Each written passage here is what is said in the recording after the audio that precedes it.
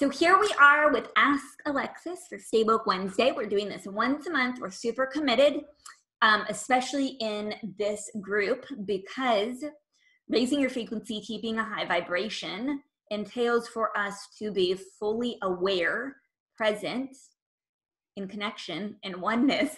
So you can always, part of why I wanted to do this too was because I know I shouldn't say when I am still learning and unlearning. I know that I need to have a comfortable space to be able to ask the questions that, hi, Victoria. That's why I was just responding to her hi. So if you've noticed, I keep looking away. It's because I have the comments open on my phone so I can see them. It's not because I'm fully present. Me same. Yeah, because I'll look here and here. No, we're good. So your questions matter. Your questions are not stupid. They're really important, and they're a part of why we're here. This is why we're doing this. I really want to not only ensure that this community stays safe and in integrity and is inclusive, but I also want to make sure that it's forward moving and that we are doing everything that we can to raise our frequency and vibration. And this is a part of it. So we did say, if you have questions, post them. You can post them here. Hi, Pam. You can post them here. You can DM me if you're ever, if you're uncomfortable, even after we talk and you think, oh, I should have asked this. Just email me. You can email clientcare@ginanicole.net. We're keeping a running list. So we don't have a whole lot of questions today. but we do have one that we're gonna focus on and answer. And we also wanted to both remind you that now is not the time to also back out of this conversation. This conversation's not done. It's just beginning. So if you're getting comfortable in quietude, I'd like to even change that. It's just continuing. This has been a centuries-long battle that has been going on. And so this is just this iteration of this conversation. But remember that the only way that we don't have this conversation going on in the future and for centuries is to actually stay committed to the work now. Falling off of being committed to the work, thinking that it's solved, is what I'm asking people not to do. I get that it's tough work, and I'm not saying don't give yourself grace in the process of doing your work. You do, life does happen, and you do get to have more than just anti-racism work in your life. Trust me, I do too. But please don't tire out. This is not, like, if you are tired now, then you did nothing for the fight. And all those emotions you experienced were useless. Yeah, we got it. This is like, excuse me. We got to stay in it. We got to keep our heads in the game. We have to keep our heads in the game. We have to stay in it. And I can't stress enough that this is such an important part of high frequency. This is such an important part of high vibe. It is such an important part. So please, stay with us. Tanya's saying, absolutely. So let's talk about that question. And it's so, it's so interesting because I was reflecting this morning on trust and acceptance and forgiveness. And the question that we had was on forgiveness. And it popped up after our last conversation. So I want to talk about that. I want to ask Alexis about that. What are your thoughts on that topic of what came up? So I believe the question was like, how did I personally get to a place where I can forgive and trust and have basically what it meant to me was forgive and trust and have connected, committed relationships with. And the response that I have for that is interesting. I had a different response then than I have today. So I'll give my response then, and they do both go together today. But I've been meditating on trust, so I have some thoughts about that. And I'd love to hear some of the frequency keys thoughts about that. But so first, I am a spiritual being having a Black human experience, and I am a person who believes in duality and that existence is enough. And so I don't necessarily subscribe to forgiveness, because forgiveness means that there has been a judgment of something being wrong or right. And I believe that things are beneficial or not beneficial to the goal at hand, to my existence. It depends on which context you're looking at it. But forgiveness is a way that I can personally unleash my pain, right? That I get to choose to set down my pain. But that really just means that I'm offering grace, or I am giving grace to that experience, and understanding that it has its own source and cause and conditions that created it. It is the effect of some other cause, just like whatever was a violation of me is an effect of some other cause. And I'm a person who likes to be at the source of that cause. So that's my answer from then, right? Like, right and wrong are only opinions on what is. So forgiveness is like a moot point. It's just things are what they are, and you can do what I want you to do to feel make me feel better. You can't make me feel better, and I can choose to feel better or not. But I can't change the past. I can only change the future. So how I move into the future brings me to my next reflection on trust. This is something that's been mulling over in my consciousness all week, but for me, in my experience of trust, it's actually an illusion. In the sense of, when I consider the concept of trust in my mind and the way that I apply it, what I'm actually seeking is to give someone to choose to give someone the opportunity to be responsible with my vulnerabilities. And then the feeling that I want in return for that choice is a sense of belonging, safety, and acceptance. And I want people to be consistent with their creating of a sense of belonging, safety, and acceptance. And so how that applies is that now, instead of looking for people that I can trust, since that's an illusion that I get to like pop in and out of dealing with in my physical experience, I look for people who are consistent, who create senses, who believe in and their espoused values, and the values that they live up to are creating senses of belonging, safety, and acceptance. And those are the character traits that create the effect of being able to have that feeling of trust, or be that I can choose to give the responsibility of my vulnerability. That's beautiful. And they're all so tied in. And that's what I was reflecting on today. It's really interesting because I was reading a book, The Goddess Way. It's a great, I have my own things about goddess and the word, but we won't go into that. But I was reading this book, and it was very moving. There was a quote in there, or an excerpt, I should say, in there, about how if we have acceptance, then is forgiveness really needed? Because then we're not like attaching to an outcome. It was beautiful. It actually brought tears to my eyes. And if you guys have questions, ask. Like, this is why we're here. Like, please ask the questions. I got some stuff that might spark some questions. Oh yeah, let's put that out there. I do have a question, but you put that out there. No, let's answer that question first. No, put that out there, because I want to get the conversation started for them, and then I'll ask the question that came in. So one of the things that I've been noticing in my work in allyship is people's codependency traits, or tendency to trauma bond, or their own trauma stories, are showing up in their expression. But the way that impacts BIPOCs, or or Black and Indigenous people of color, if you don't know what BIPOC is, but the way that impacts the BIPOCs with whom they're in relationship with has a different lens than it would if it was just, two people of the same culture playing out their trauma stories, because the impacts of that trauma story is felt systemically. Especially if you think about it in like a co-worker situation where you guys are on even footing, right? But say one person gets promoted, and then that triggers a story of, maybe you grew up in a household where there was a sibling who was absolutely evil and did no wrong. And then now you're triggered just into your playing of those dynamics. You start doing some stuff to sabotage without knowing it, maybe just under the guise of, I just want to let you know of some concerns I'm having, or something like that.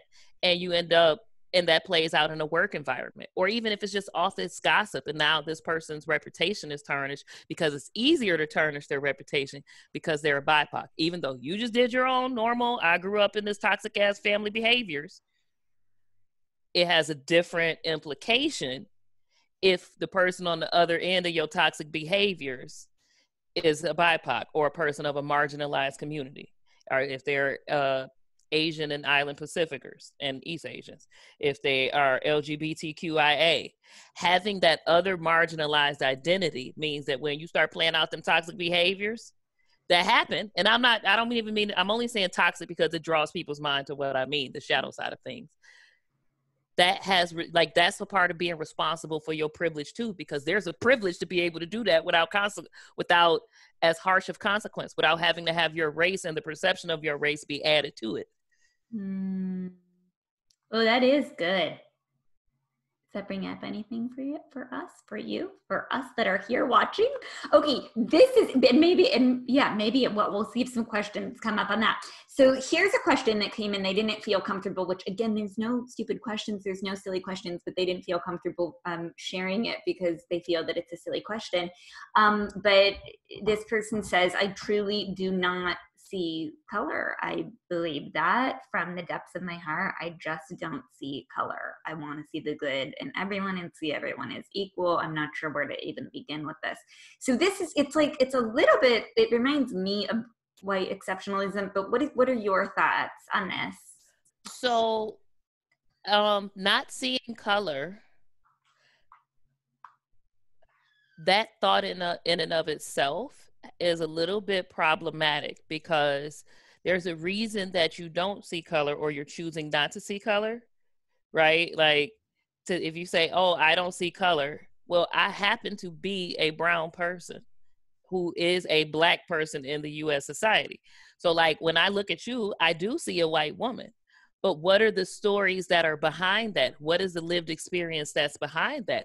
It is wonderful that you see the good and excellence in everyone, but you are also not the world. You are just your world. And so when you don't see color and you look at it from that lens and you give other people that same credit, you're not seeing disproportionate impacts. Even how I just mentioned in those trauma behaviors playing out, it has disproportionate impacts on people of color because they're not the dominant community. So you might not see color, but you sure ain't perfect. And so the ways that your imperfections come out, right? The ways that I have them too. Like I can be sassy and snappy. Although lately I've been getting a lot of feedback that I'm compassionate and kind, which I've been working really hard at those because I prefer that existence.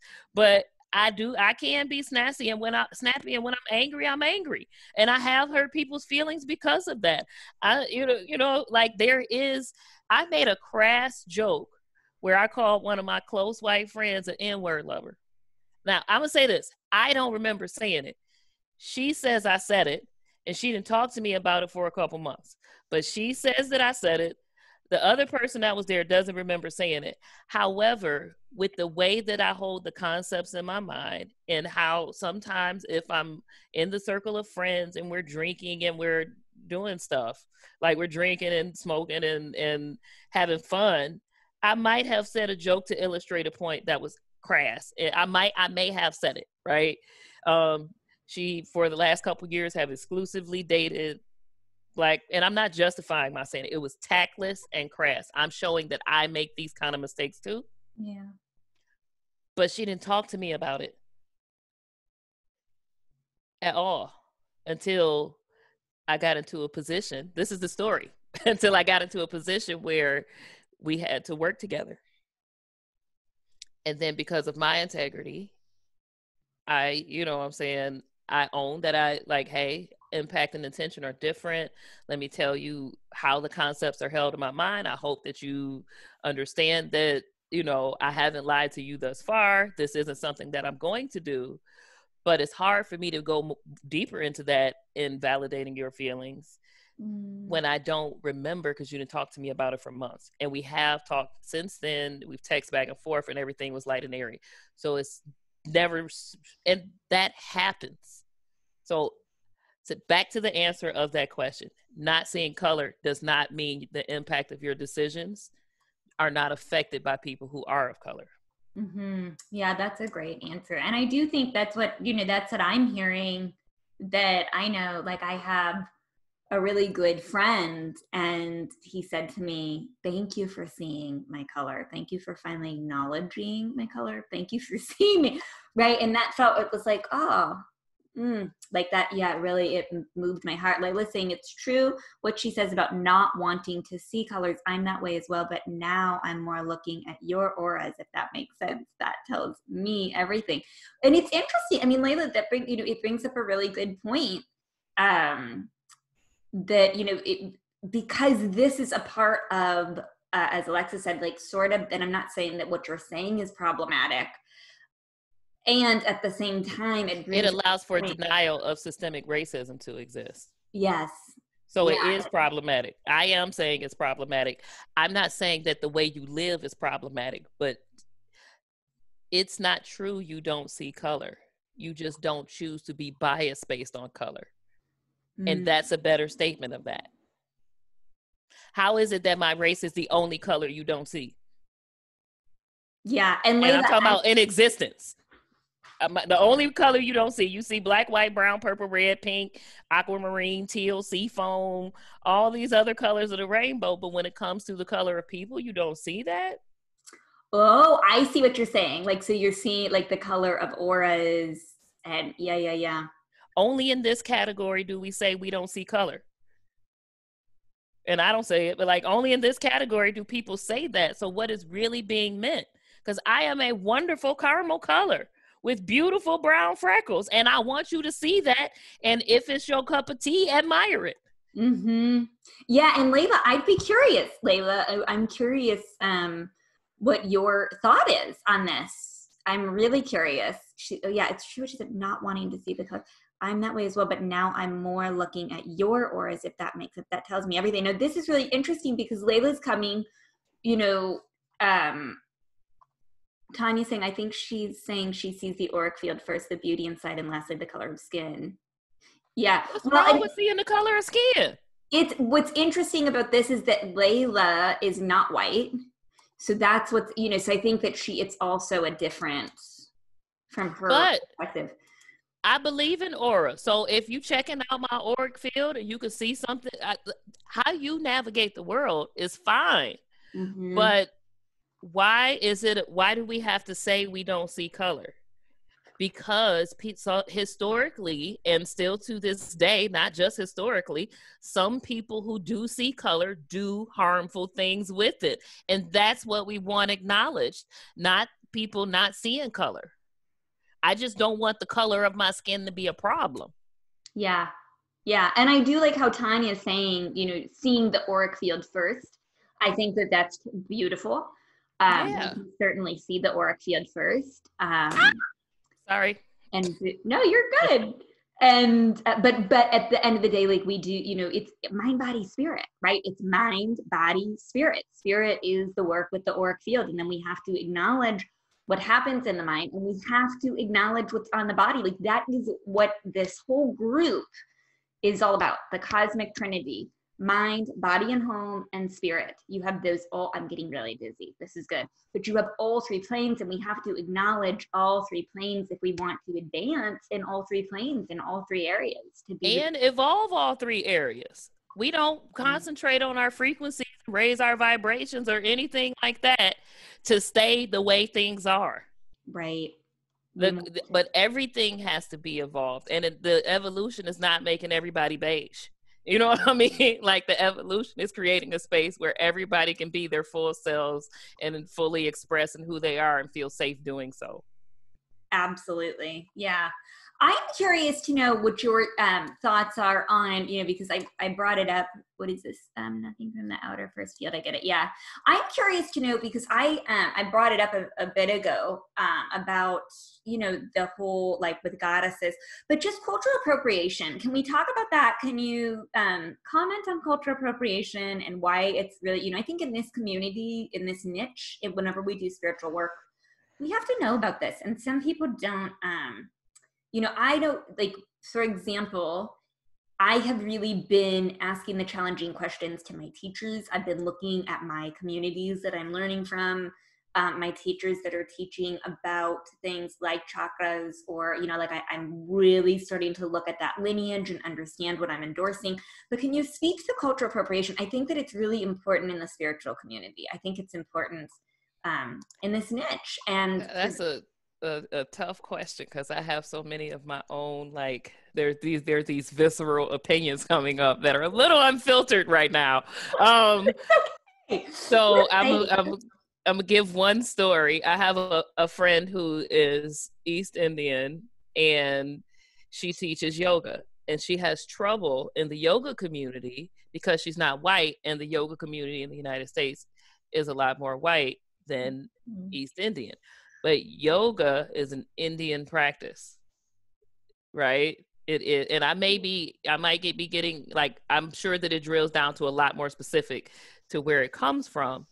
But she's had people come up to her and ask her, do they know anywhere where Christian yoga can be taught? See your face? Yes. What's Christian yoga? It shows exactly. There is no Christian yoga because yoga's not Christian. Right. So the thing with, as it relates to, I said that to say, I see the cultural appropriation. I know it's a loaded question, but I did want to ask. I wanted to get your opinion, and mainly because you guys, so that you know too, it's an area that I'm challenging myself on. Like I said, I'm going to my teachers and I'm looking at who are they. This is You what I know, want to know, and I don't know how to say. Why don't, like, what are white people's religious practices, and why are they getting so tough in the others? And not that I have a problem with you getting in the others, but I've been on this journey of discovering what white culture is separate from white US culture or white colonization culture. And I don't mean European culture. I'm not saying Italian culture. I'm not saying all these things, but what it, like, I know why black culture exists, because our culture and heritage was ripped away from us and stolen, and we could not practice our cultural practices. But when it's time to go in, I go into who I am, and who I am is no one without standing on the shoulders of my ancestors that came before me, whether that be past lives and other souls, and those are different races and cultures. But absolutely. that's where the connection has previously been established. So every religion, every spiritual system has a method of connection, because spirit, like, there's not a monopoly on God source. Whatever father, mother, everything God is to you, there's not a monopoly on that.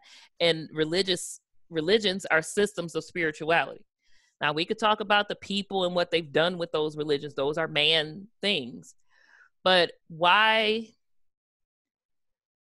do you go into another's culture, get all the benefits and all the juice out of it and all the connection to spirit, without ever then connecting to your own religion, your own culturally religious practices, seeing who you are? Because you are not Ayurvedic unless that was one of your other soul's lives.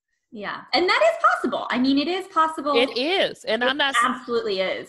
Yeah. But there's a difference. I mean, there's a difference between like dipping in, grabbing what you want and taking it, versus like really dipping in and honoring it and valuing it. Yes. And And giving back to it. but if you find you got a Native American spirit guide, cool. What about the other ones? And then why don't you have any of your own? Like, why are they white? Do you have any white ones? What does white mean to you? What are the white religious practices? If it's Christianity got a whole lot of systems of connection and deep meditation and prayer, and eat this cracker to represent the body of Jesus, and drink this wine for the blood, and let's use some astrology to find baby Jesus by looking at the stars, and bring him gifts of frankincense and myrrh, like those aren't used in ritual ceremony. So, like, why aren't you discovering that which flows in your own DNA? Now, when you discover somebody else's, maybe don't take it and make a business out of it. And I know that's hard to hear. Or if you do take it and make a business out of it, create an impact fund or something and give to the culture that you are making a business out of, teaching their practices. Include a person whose culture that is, bring them on as a co-facilitator. Like, there are lots of, I have my business coach and I'm a co-facilitator in her program, Speak, Serve, Sell. She has a social impact business modeling. So there are many ways you can make social impact, but you need to be doing something to pay homage to that culture, or you are appropriating it. Yeah, that's just, it's huge. And you can still be benefited by it, and you can still have the life benefits and the experience on the clearing of your different ethereal, energy, causal, all those different bodies. You get the benefit, but if you're getting the benefit while not being aware of, not caring about, or not benefiting the cultures that you have appropriated their things from, check the box of cultural appropriator. Yeah, yeah, and really lean into this and just think, I asked, I'll be really vulnerable and transparent. I asked my coach, I said, well, wait a minute, like because I really wanted to know, because listen, a big part of my business is feng shui. I learned directly from Edgar Sun, from my elder. And he is, he's not white. And I did, pay him a lot of money for my education, and I pay homage to him. And I'm, so it's not like I just dipped in and dipped out, and still I know that I could do better. And when I was talking to my coach about it, I was like really sitting with this, and I was saying, okay, I'm Italian, like first and foremost. I'm first generation on one side of my family. I'm Italian, and tarot actually came from Italy. Tarot originated in Italy, and it's also a part of what I do. I teach it. And and she saw my thing, she saw me thinking, she saw my wheels turn, and she said, Gina, Italians are not marginalized any longer. Like maybe they were at one point, but they're not any longer, And so this is like, even if they were at one point, because that's where my wheels were going, well, Italians were also, like, everybody does tarot. But I would like to speak to that just a little bit. It's an interruption, but it's a slight sidebar. Yeah, no, interrupt. So when you say that Italians are not marginalized anymore, but they once were. So this is the system of whiteness and white body preference that we live in. What happened is a lot of cultures traded the practice of their culture for the safety that whiteness provides. So when Italians were marginalized, it wasn't safe to be an Italian. The more and more they became included in whiteness, the more safety they got, the more not having to think about the stresses of being marginalized. And I'm not saying all of them, but the further away you get from this oppressive lifestyle, if you're just not a person who's actively making sure you care, making sure you maintain your connection, making sure you don't form unbiased judgments, making sure you're an anti-racism, anti-oppressor, you just traded your whiteness, you traded your culture for whiteness and safety, and the safety that provides, which is the elusive allure of white privilege, and how it not seeing color and not seeing these things, these disparate treatments, allows for that to be denied.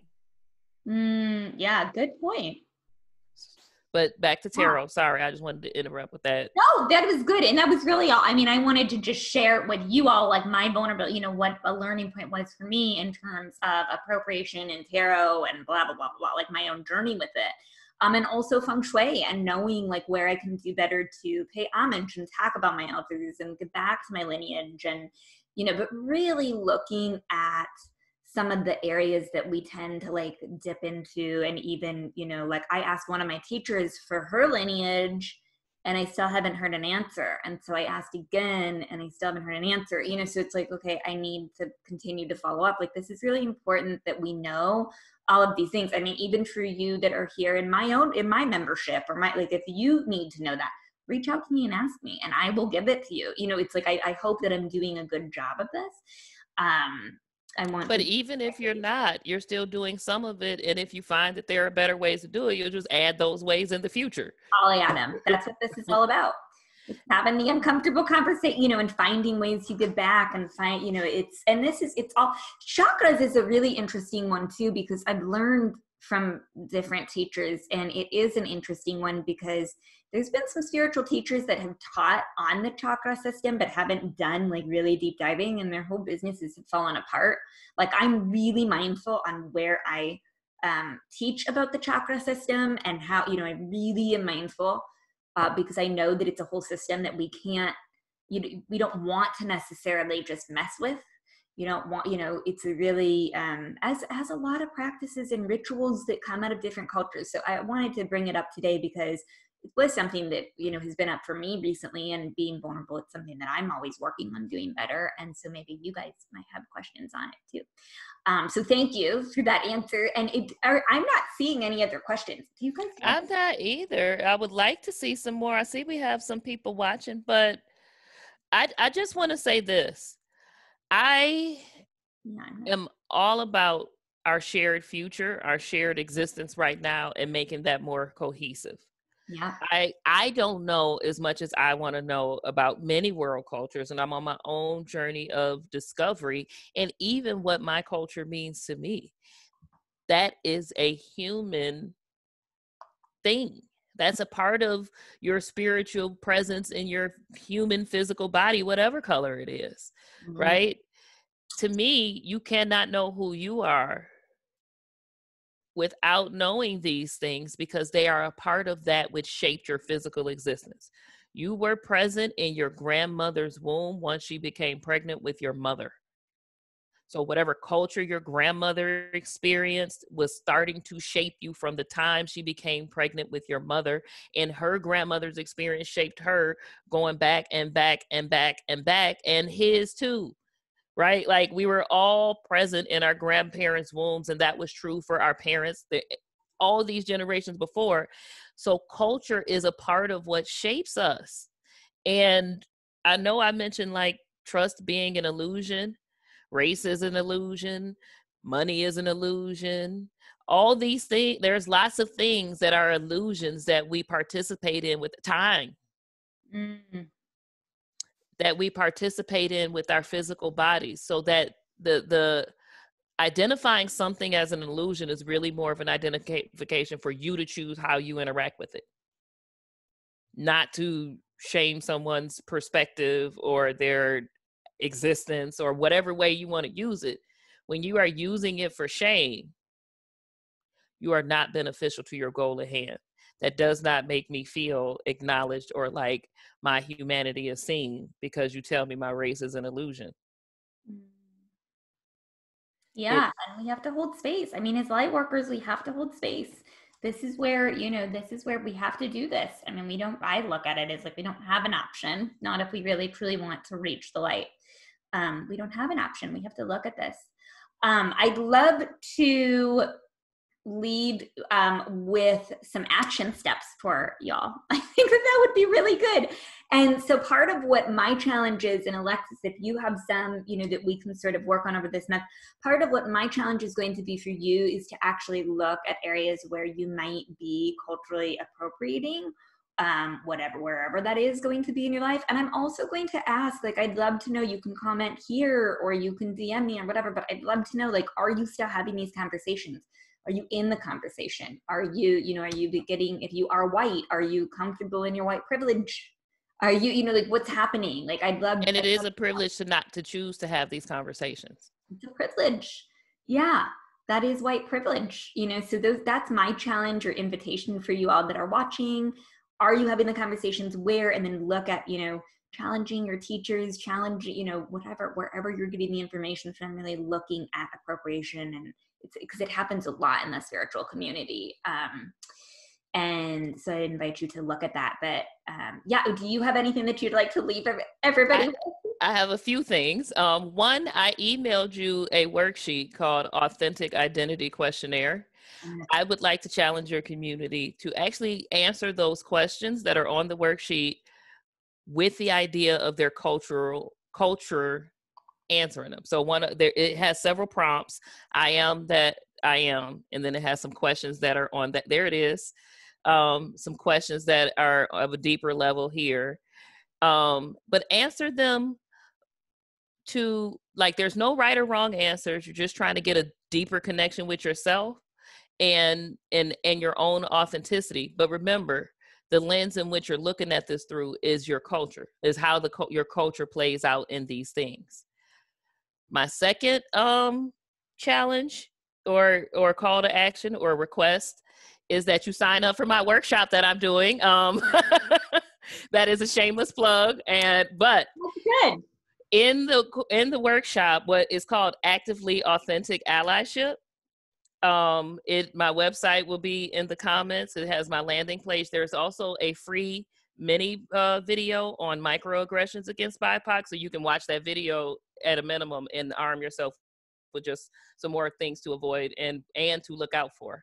But it's called Actively Authentic Allyship. It's a 10-week course. And what we do is we go on the journey of becoming an actively authentic ally. So we're first active with our own authenticity. We discover who we are, who we want to be, what our allyship journey looks like to us. Then we begin to learn the facts of history and the things that go along with it.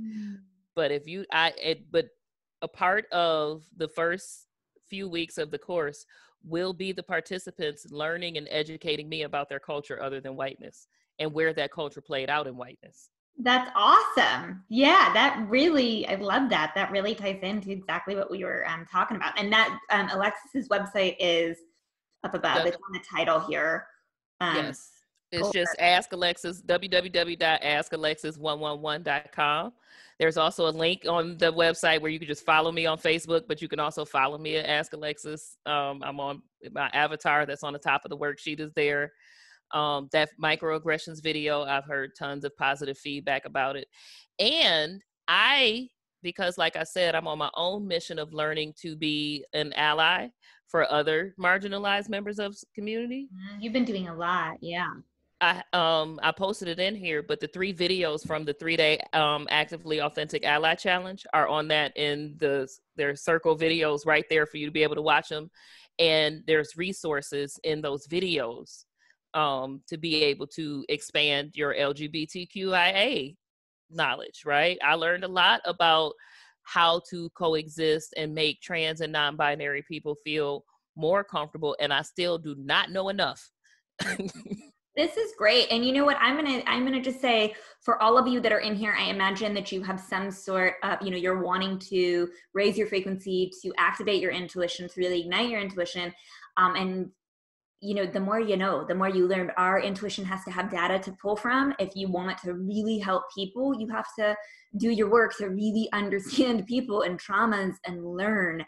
So I think I think it's great. And it's really important, because if you just stay in your comfort zone, you're only ever going to attract people and clients to help that are right there with you. And transformation is only so minimal, it's like, really dive in, because we're connected on a frequency, on a vibrational level. What you afraid of?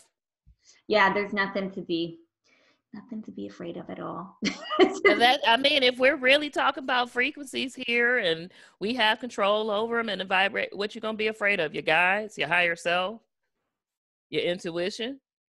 It's really good, yeah. And it's really important. Pam said, I'm going to complete the worksheet. Thank you, Pam. Thank you, Pam. I will too. I see Dakota too. That's Pam. Oh, okay. Yeah. Okay. So thank you, Alexis. Thank you all for being here. If this has prompted any questions for you, I have a running list. So please just send in your questions, because we're going to be doing this every month. This is important. The conversation. Because that's what staying committed to allyship looks like.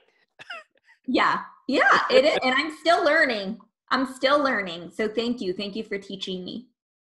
Yeah. Thank you. I love you all. We're going to stop the live stream, and we'll see you soon, but we'll see you again next month, Alexis. Yes.